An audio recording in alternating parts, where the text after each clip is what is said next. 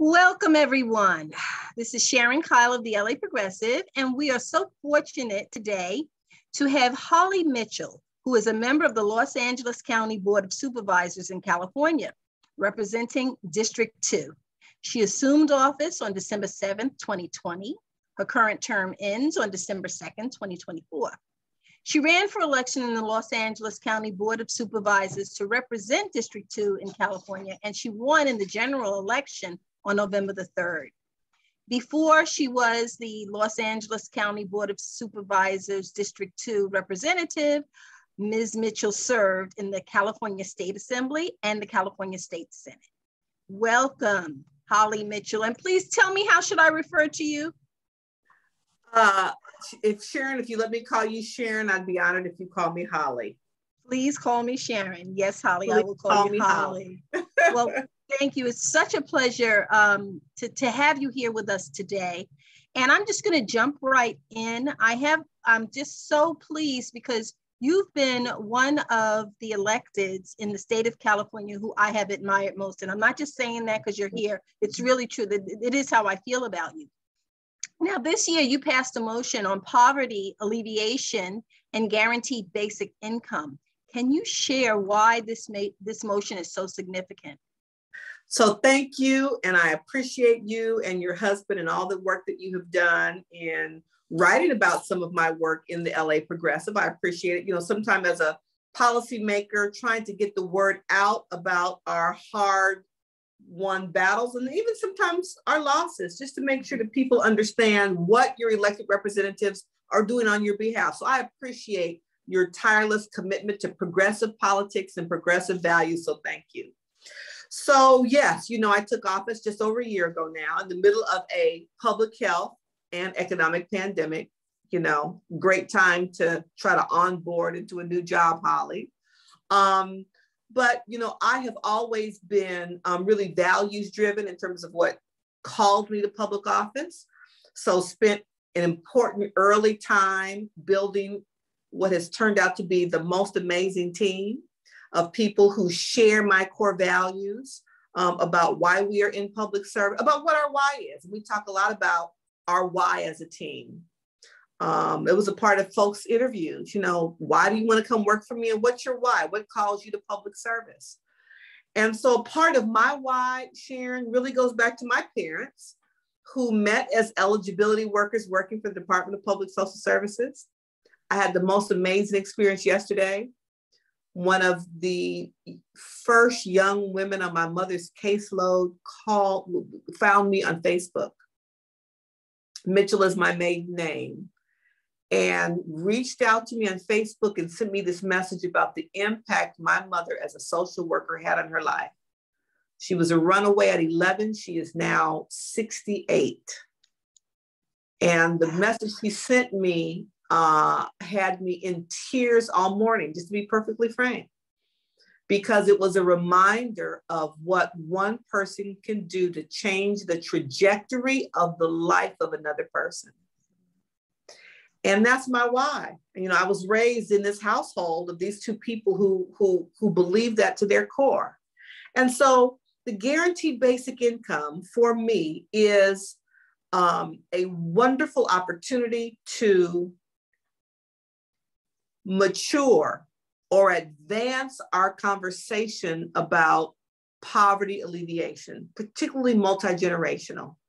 You know, as a policymaker, you know, I ran Crystal Stairs, subsidized childcare program, our effort in the nonprofit sector to help working families end multi-generational poverty by placing their children in high quality, nurturing early care and education experiences, settings, to give them a leg up once they are into school and they're truly school ready. And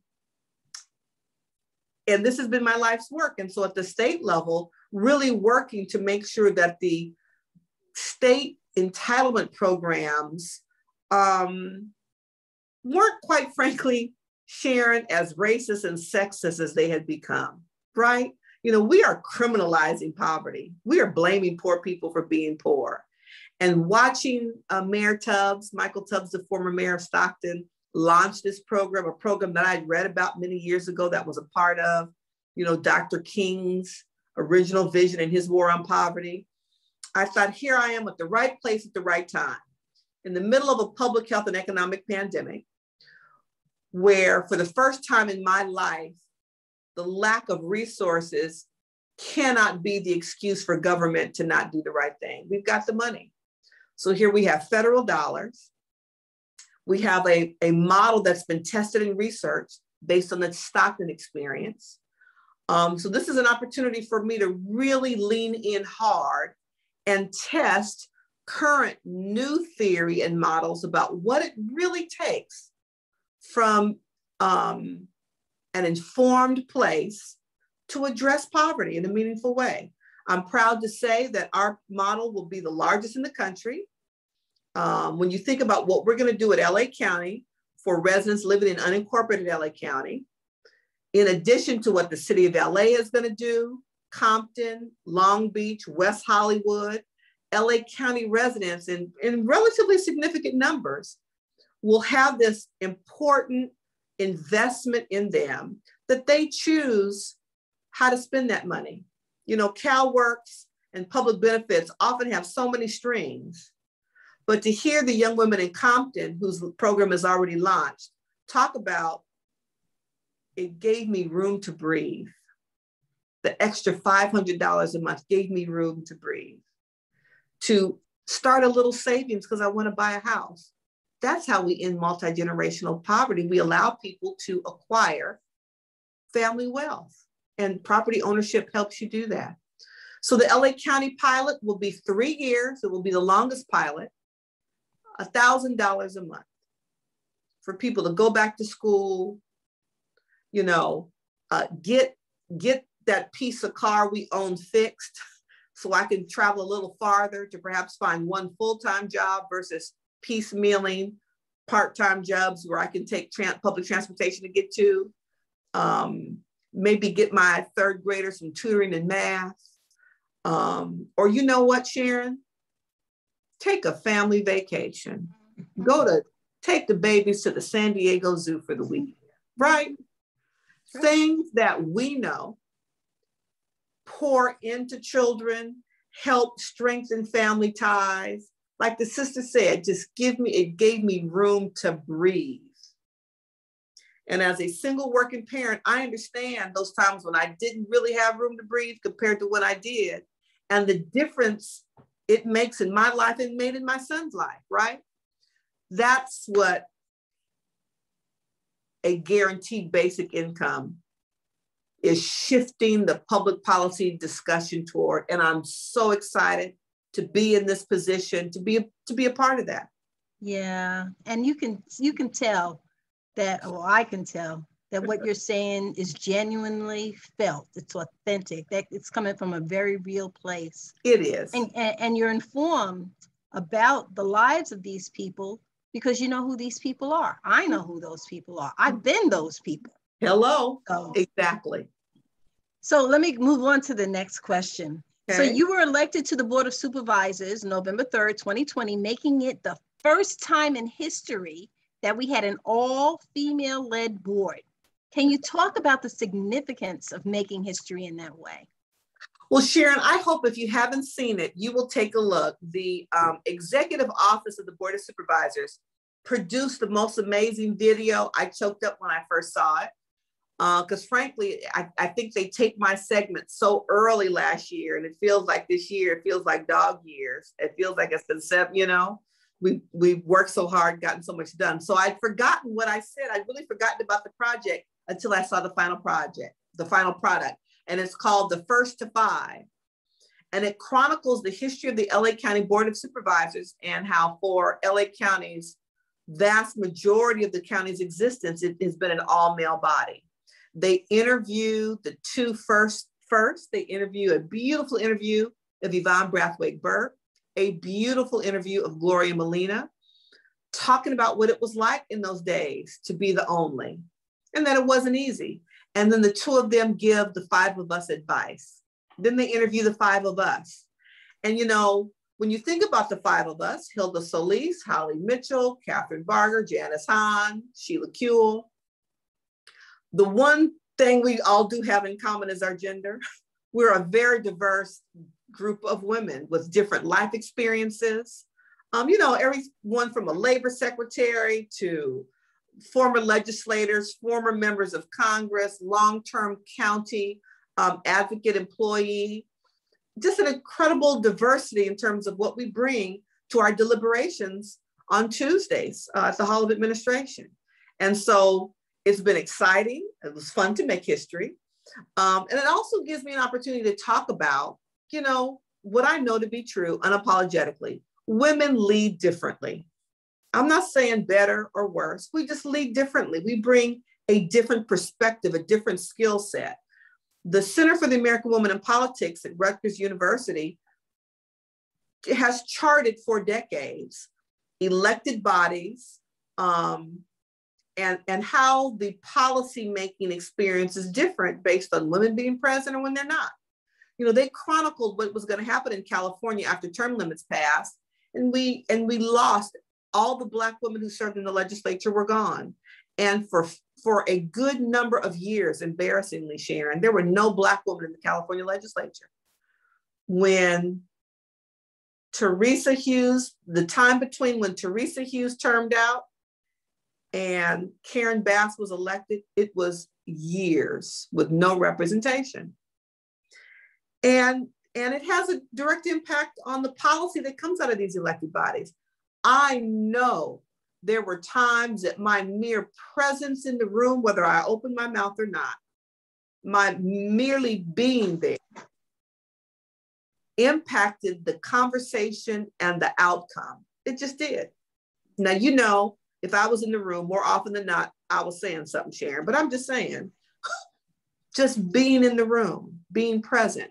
And so, as you have mentioned, and I've read your pieces about representation matters, it absolutely does. And I can tell you from having worked on the outside, trying to advocate. I was with the California Black Women's Health Project at the time. There were no Black women in the legislature. I know what that felt like, trying to elevate a Black women's health agenda.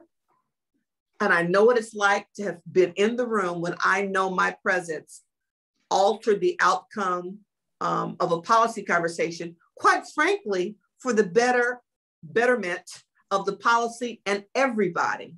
It's not that because I was there, Black women got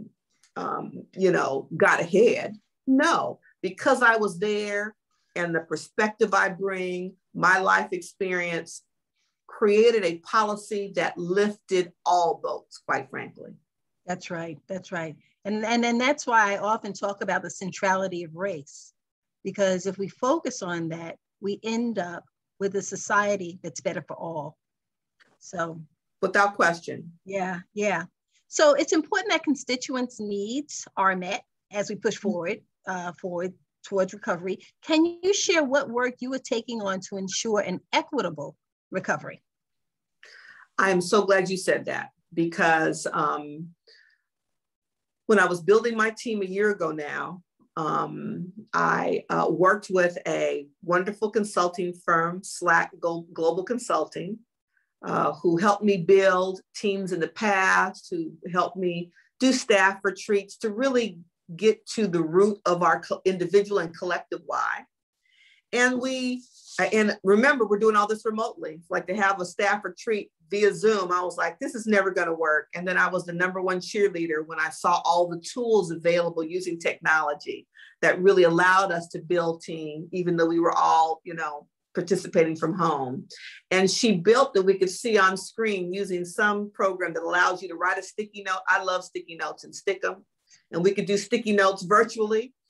And equity was at the center and the core of this vision board that we were building together. We envisioned what a second district would look like that allows our children to grow and thrive and allows the rest of us to grow old with dignity.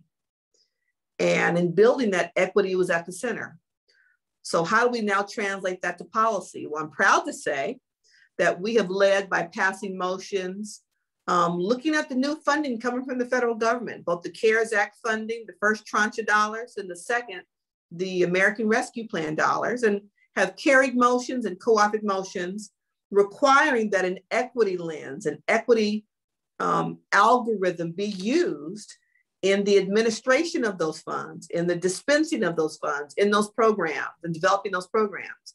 Because the reality, Sharon, is that COVID and this pandemic was not an equal opportunity offender, right? There were communities that were disproportionately harmed and hurt. And in my opinion, the rescue dollars, by virtue of their name, rescue dollars, should be disproportionately invested in those communities. And so we put wheels in motion. Before I got to the board, you know, they created initiatives, the anti-racism, the anti-Black initiative. And so through it's called ARDI for short, the Anti-Racism and Diversity Initiative, we are helping to build an infrastructure that every department needs to understand what equity looks like in real application and fund their programs accordingly. I think that's probably the most significant of our work, where I basically said, this is not a divide by five. That equity is probably the most commonly used term outside of, you know, you're on mute that we've heard during this pandemic, right? But it was important to talk about, now, how do we apply, how do we operationalize equity when it comes to resources?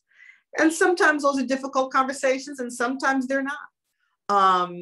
So I think that's some of the most significant work that we've done. The multiple motions we put in place to realize building back equitably. The president says, build back better.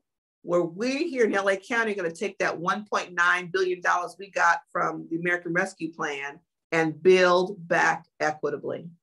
We've carried motions around closing the digital divide.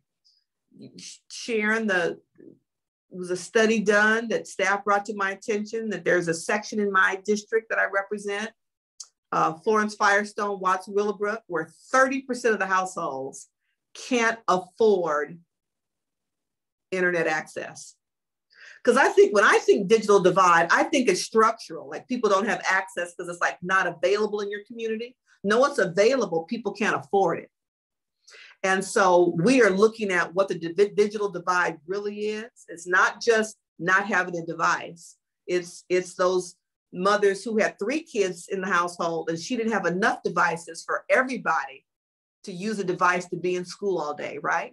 And to have enough bandwidth for 3 kids to be in school from home all day, every day, and you trying to do your job too.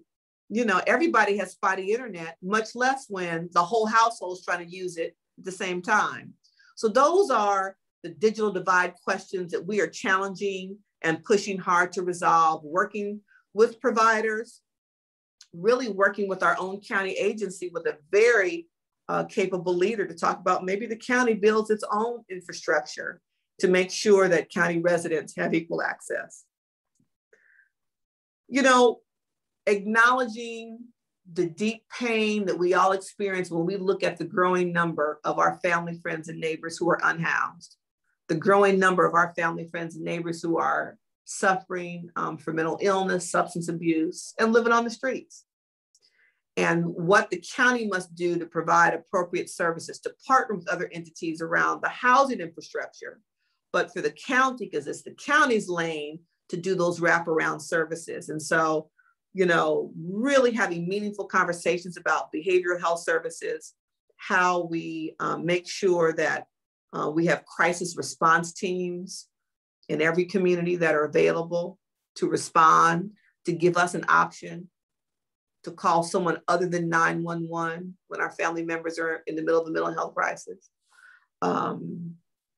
So those are some of the real tangible kind of in the weeds things. I can, you know, I'm a bit of a policy wonk, Sharon, I must confess, so I can get down in the weeds, but that's where the real work is, and that's how we're going to make a difference for the people who call the 2nd District home. So I'm proud of, that's just a sampling of some of the work we've done, but it makes me very proud of my team.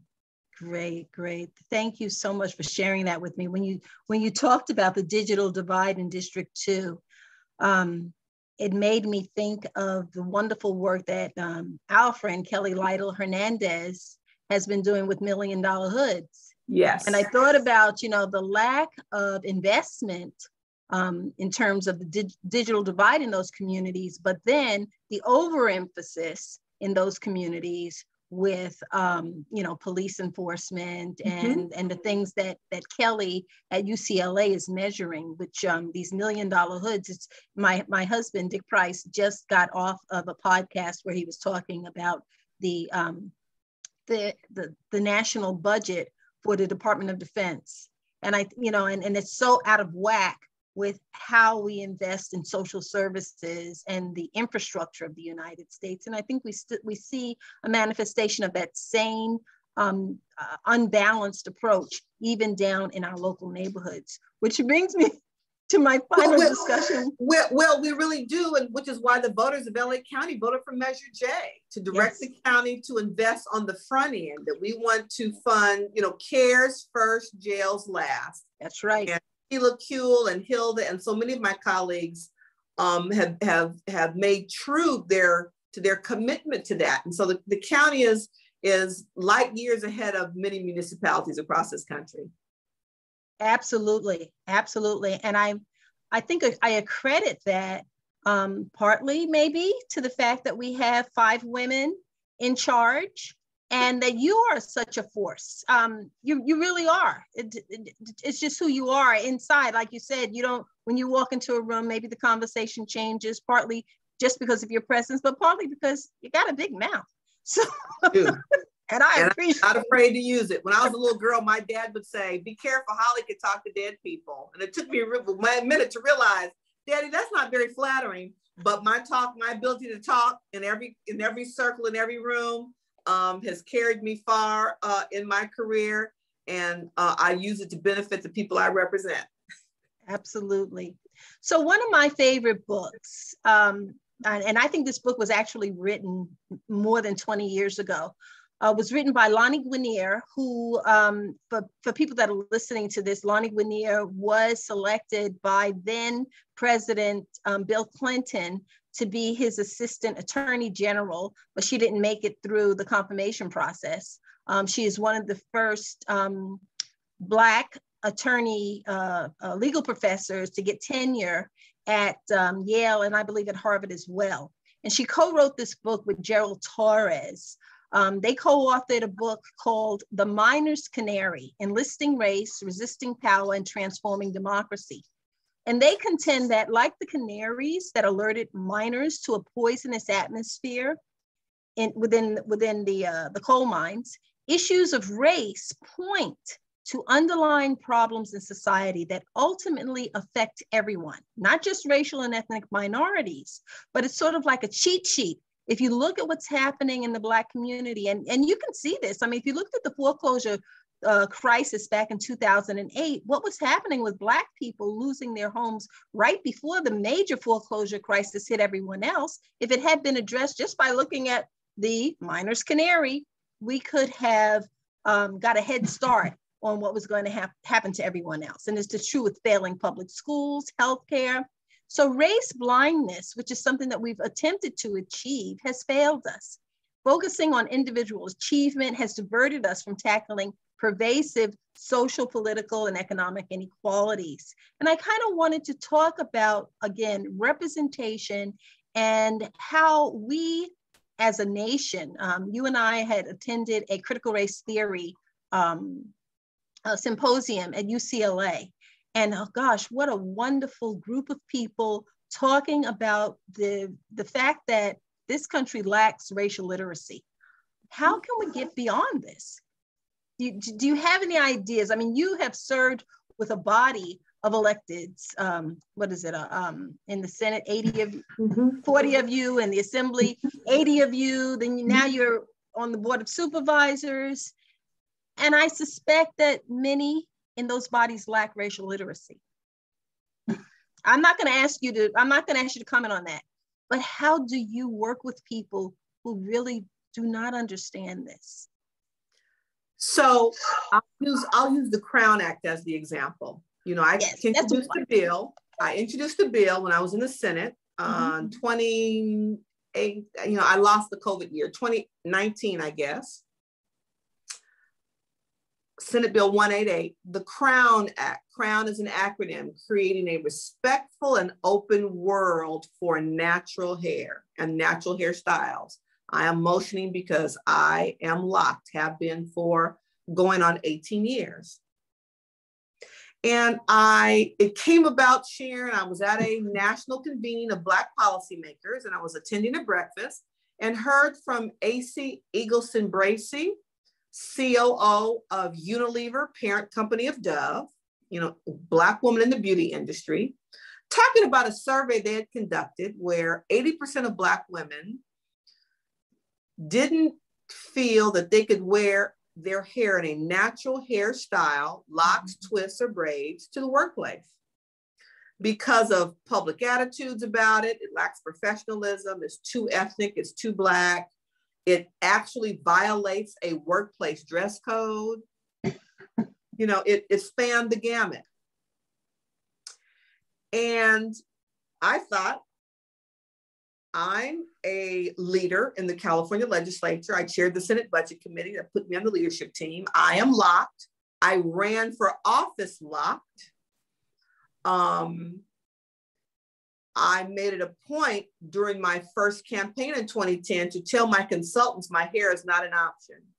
I've been to the trainings, how you run for office. And so I've heard what consultants will say to women who are running for office. Don't wear your big hoopy, there's this notion that we have to be mainstream. We remember how people talked about Hillary Clinton. Women are judged differently as candidates. And I made the conscious decision that I felt the people who lived in my community were sophisticated enough to know that the standard they should hold me to was based on what's inside my head, my work history, my commitment to them versus how I choose to wear my hair. And I was right. I won. So I thought, I think I'm the perfect person to talk about this and figure out a way that we can create a protection under the law. So we introduced the bill. And so there are a couple of clips that I have seen now that have gone viral a couple of times of me presenting the bill in both committee and on the floor, where I stood up and said, I've served with many of you for many years. You may have had questions. So this is not only about us passing this bill or you hearing this bill, but this is also going to be a teachable moment for me to talk to you about my choice that I decided to lock consciously at 40. For me, it was my own kind of rites of passage. I hit 40. I was the CEO of Crystal Stairs. I was the leader of an organization, and I knew what my decision, the nonverbal message it would send to the largely women of color workforce I led, that you are perfect just the way you are. I also knew that there would be some people who would view it, whatever I said, as a political statement. And at 40, quite frankly, Sharon, I decided I was grown enough that it didn't matter how they chose to view it. I just kind of come into my own, decided to lock. And I challenged my colleagues in the legislature. I said, not one of you has ever decided not to vote on a Mitchell bill or a Mitchell budget because I'm dreadlocked. So my hairstyle choice has nothing to do with my professional workplace capacity. So why are we allowing employers and schools to suspend children and send them home, and employers not to hire, and for employers to define what professional looks like when I am simply wearing my hair in its natural state? So we defined in the law that hair is a race-based trait. My hair grows differently than my European sisters. And because of the texture of my hair and the way it grows, I have the privilege and opportunity to wear these unique hairstyles that require hair with a little extra curl and kink, right? Locks, twists, and braids. And it doesn't define, straight hair doesn't connote professionalism. Sharon, I had no idea that this bill would take off internationally the way it did. I had no idea that it would unleash this very painful conversation and stories that I have heard about the trauma Black people have experienced based on ignorance and naivete and a very, very narrowly defined ideal of not only what's professional, but what constitutes beauty. Anytime I'm in a room and people find out that I'm the author of The Crown, I can see them coming for me. And they tell these really painful, horrible stories.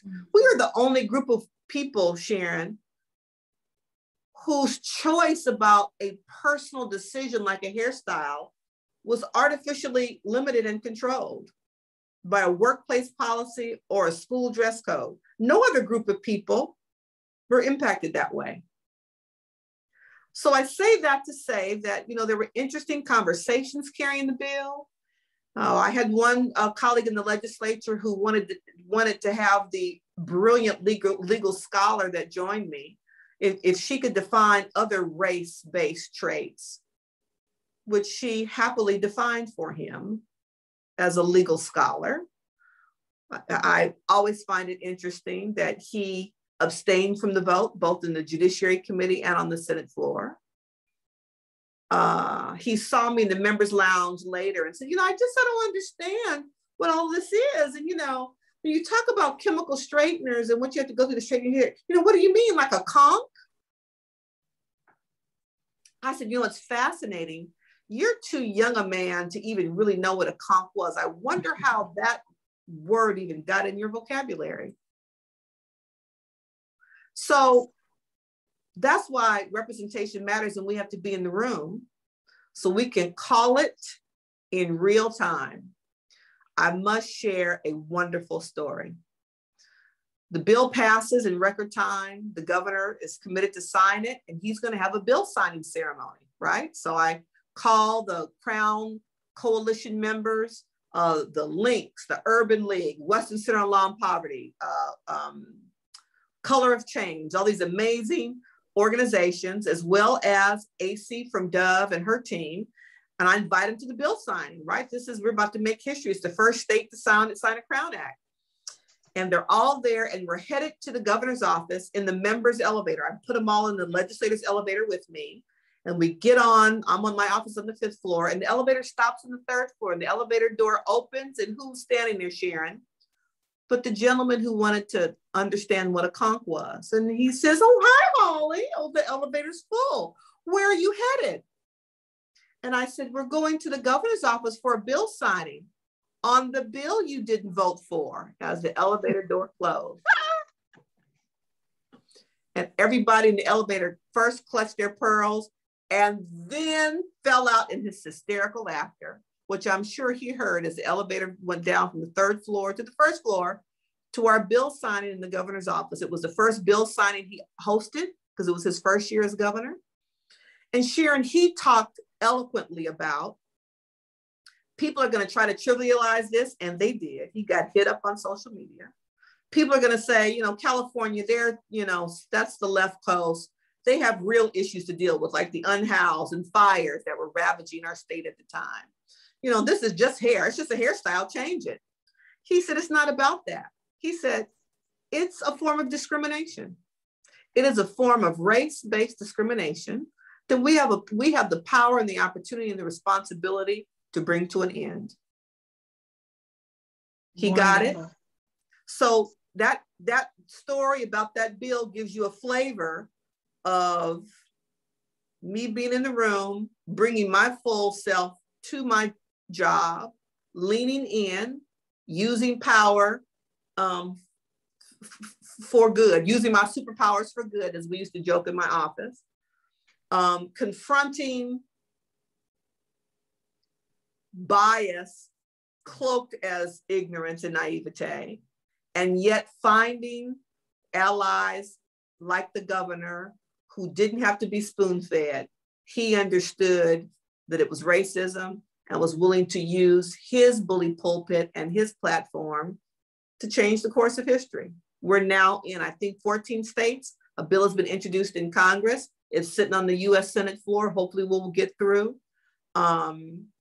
And this is a movement, not a moment. We are, and all you have to do is walk into Target or Sally's and recognize that when the beauty industry, which is a multi-gazillion-dollar industry, understands, and we now have a full row of beauty products for African-American, for Black folks in our natural hair, versus, back in the day where it was 2 little products, and we've got a whole aisle.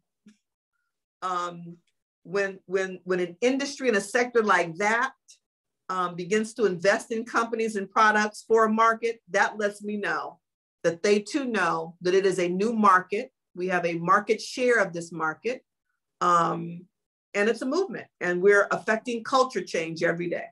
Absolutely. And, I started this conversation talking about the miner's canary. And in some ways, the Crown Act demonstrates what hair did. It served as a proxy for so many things, and if you really study it, it speaks to the major disconnect between our people and others. For example, the man who talked about conking, he probably has very little understanding about how much time was spent by Black women in the beauty parlor on Saturday.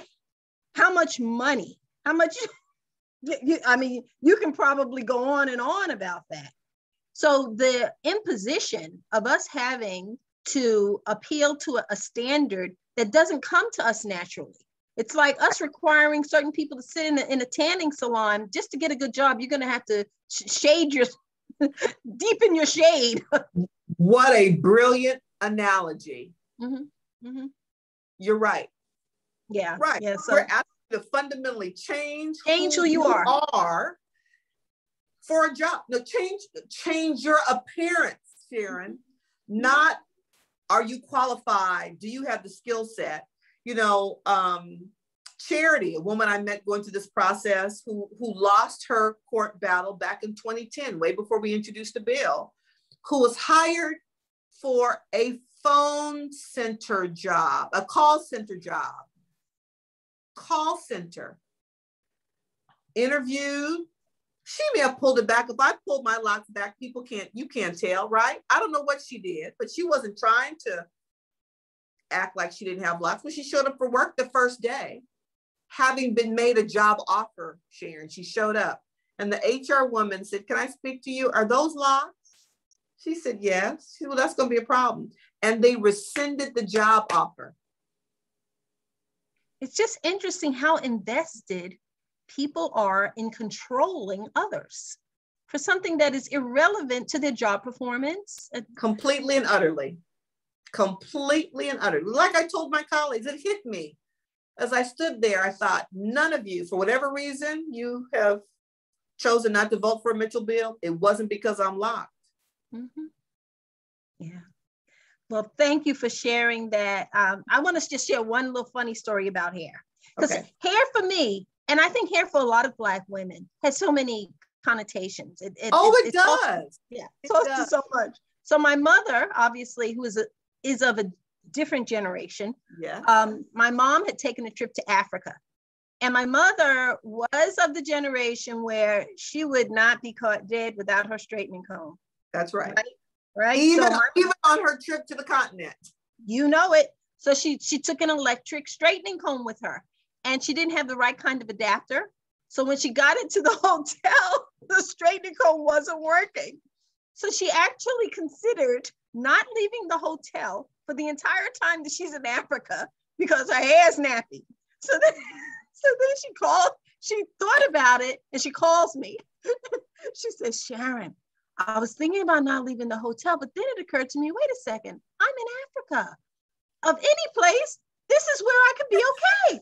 So I go out and I'm looking around. She says, "Sharon, I got the nappiest hair in Africa." Every woman had on a wig or a weave so thank you, Holly, for introducing a piece of legislation that has gone global, because Africa needs it too. We need to be free to appreciate who we are and don't let somebody else determine our standards of beauty. Sharon, I have been on panels with natural hair advocates and policy advocates from Brazil, some of these nations where you know, Dominican Republic, Haiti, Brazil, where, you know, we could have a whole nother conversation about colorism among Black people. Yes. But you know, my son, who's 21, who has the most beautiful head of locks ever imaginable. I've seen a picture of him. He certainly does. Yes, and eyelashes out to here. And I don't know why the boys get all the good stuff. Anyway, and you know, his story is an interesting one. He had a kind of false start. And I always said, this is my personal choice. You know, you'll have to decide. He'd gone to school, elementary school, with some young boys who were locked. Their whole families were locked. I said, yeah, you have to make your own decision, and you need to be old enough. And he had a false start in high school. Started them, got a little pressure or extra attention that he wasn't comfortable with, took them out. Year later, locked. He's been locked ever since, and they are stunning. He spent 3 months in Ghana. And in Ghana, women may be locked, but men not so much. And so he calls me from Ghana thinking that he might cut his locks. And I'm like, that is phenomenal that you could be.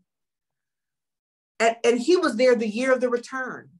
He was there at this most amazing moment in the African diaspora history, feeling pressure about cutting his locks. Wow. Fortunately, he didn't. And I just say fortunately because, you know, I think you need to control your decision and not be influenced by others. But I just remember hanging up the phone from him thinking, who to thunk it? Yeah. You know, our Black hair is political and personal, and we carry a lot of weight and history and ugly baggage as a result of it. And so for me, the Crown Act, it will be most significant and most valuable when it creates opportunities for conversation and self-discovery and culture change, as opposed to the law that's there as a backstop that when you need to sue, then you can sue. We don't want that to just be our only opportunity. We want to create culture change. And when I heard that, you know, the Superintendents Association had a track on the Crown Act and their own training, lets me know that we will change and not have so many of these school-based policies. When the American and the National Bar Association in their annual training opportunities for employment attorneys had a whole track on the Crown Act, I said, we're getting somewhere. When the National HR Professionals Affinity Group had a training on the Crown Act, I said, that's how you make systemic change. So I'm very proud to be a part of that history. Awesome. Well, I'd just like to thank you for sharing your time with us this afternoon. It's been a very fruitful conversation, and I'm so proud of you, and just wish you continued luck and success, because your luck and your success means luck and success for the rest of us. So thank you. Sharon, thank you to you and your better half, I'll say, and all of your work and years of really putting forward, creating a space for progressives to have unapologetically progressive news and conversations. And so I thank the LA Progressive for this opportunity. Thank you so much for inviting me. Thank you. Have a great one. You too. Bye-bye.